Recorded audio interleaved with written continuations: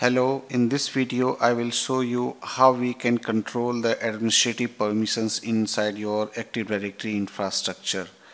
If server owner says that to assign the administrator permissions on the specific server, so how you are doing? So you are just adding the users inside the administrators group on the servers by clicking on this command. I'm just going on the administrators group, so I just entered the computer management command.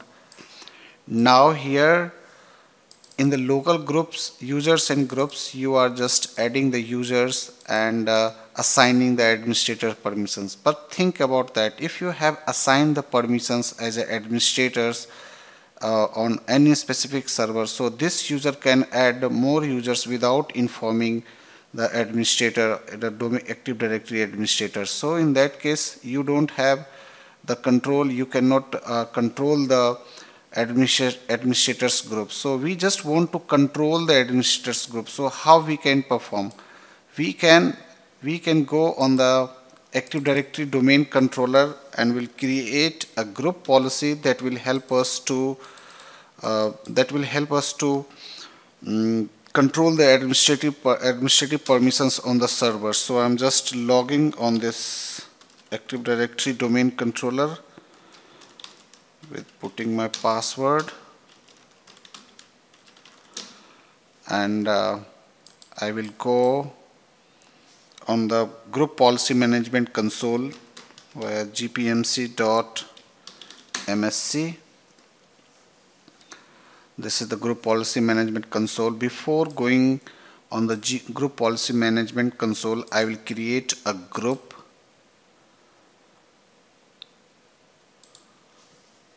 like infra servers admin GPO. I just created a group name and I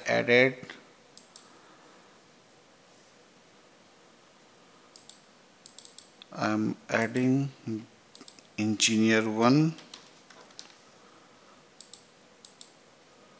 and click on the apply. So I just created a group infra server admins GPO and I added a users engineer 1. Now I will go on the group policy and will create a group policy over here, and either you can create the group policy on a specific OU or just group policy container. So I'm going to create a group policy inside the group policy container, and infra admin GPO. I just assigned the name infra admin GPO. Group policy has been created. Now I need to edit this group policy, and I will go on the computer configuration, Windows settings, security settings. Here you have a group policy name is restricted groups. So I just going to click on the add groups, administrators,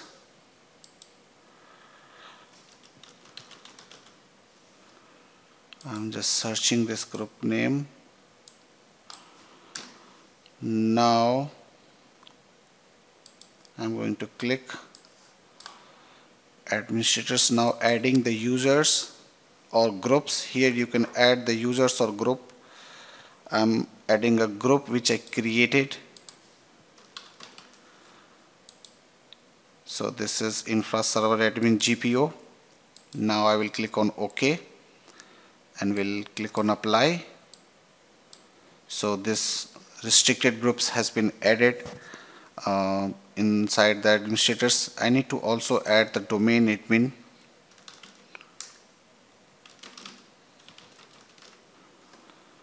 Or you can search through the browse. I suggest you to always search a specific group while clicking on the browse options. Now I just selected OK, apply. Now I will close this group policy infra admin GPO and I will link this group policy on a specific OU where my server resides. So I will click on the link infra admin. So all the infra admin servers will take this group policy because we have just linked this. So when you are adding the group policy for a specific OU, so you must be careful where you are adding the group policy, because if you will add this group policy on other OU where other server resides and you don't want to assign the permissions, so this will create a problem, and users can take the administrative permissions as well on another server which is the part of other OU. Now I'm just going to click on the close. So this group policy has been created. We'll go on the server 2 where group policy will be applied. I will click on the run and I will run the GP update. Now I will click on the GP up. This is the command forcefully. I will apply the group policy, and once the group policy will be applied, we'll see the user group has been added and the manual account which I added on the server, that has also removed. So if you have multiple servers, so you don't require to add manually, just create a group policy with the restricted groups. So the members of that group will take the permissions on rest of the server which is the part of your OU. Currently if you will go on the infra servers, so you have only one servers, but suppose if you have 200 servers in the infra servers, and if you want to assign the permissions to this user to access as an administrator on all servers, so how you will do it? So you will just create a group policy on the server, and you will just hook this group policy to the OU where you want to assign the permissions. So currently if you will go on the infra server, so this policy has been created with the settings like restricted groups. Here we have just added the members inside this administrators built-in groups. So in case if on this server, if an engineer is just adding manually to the other users, so this will be removed after next group policy update or after rebooting of the server. So I'm just adding this engineer 2 manually on this server because this user having the capability to add the users on this server as well. Now I will just run the GP update,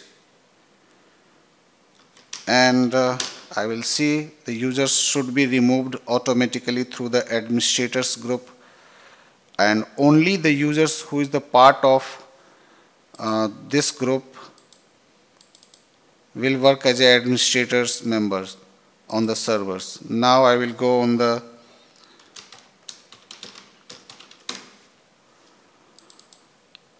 administrators group. See, this user has been removed automatically. So restricted group policy provides you the capability to manage the administrators members on the servers, and this will help you to control the administrators group membership, and this will also provide a right way to assigning the permissions on the servers. Thank you for watching this video. In the next upcoming video, I will share more information about the group policy.